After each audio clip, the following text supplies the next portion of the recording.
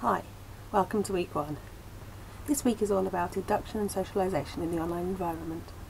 We do these kinds of activities in offline classrooms too, but they're even more important online, and it's more important to be explicit about what you're asking people to do and why. So to follow my own advice, we've got several different induction activities this week, which are designed to get you talking to each other, sharing some information about yourselves, and starting to think about the course content. You'll notice quite quickly that one of the unusual things about this course is that it always operates at 2 levels at once.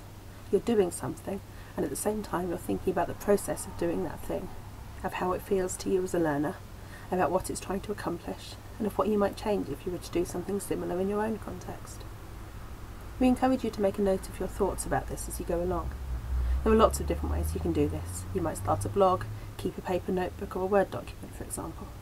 But it's particularly important in this course for you to keep notes of how you feel about the experience of being an online learner, so you can use that experience to help your own learners.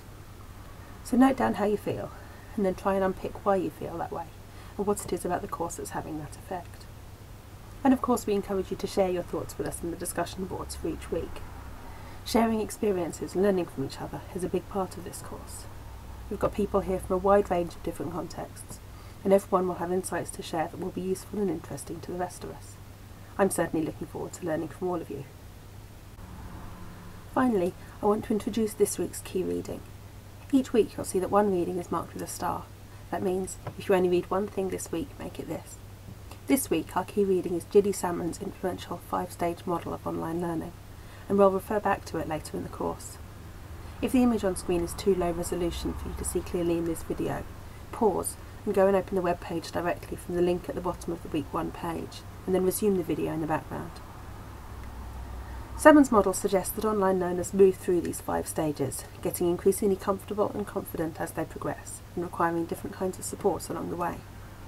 You'll see that this week we're both working at and thinking about Salmon's stages 1 and 2, that is, access and motivation at stage 1, and online socialisation at stage 2. So at stage 1, we're making sure you can get into the course site, that the basic setup works for you, and then what you see is encouraging enough for you to want to continue. At stage 2, we're starting to do some communicating and socialising, and if all goes well, we might start moving into stage 3, information exchange, later in the week. There are some criticisms of this model, which we'll be talking about a bit in the webinar at midday GMT on Monday, so I hope you can join us then. In the meantime, get stuck into the activities, and I hope you have fun.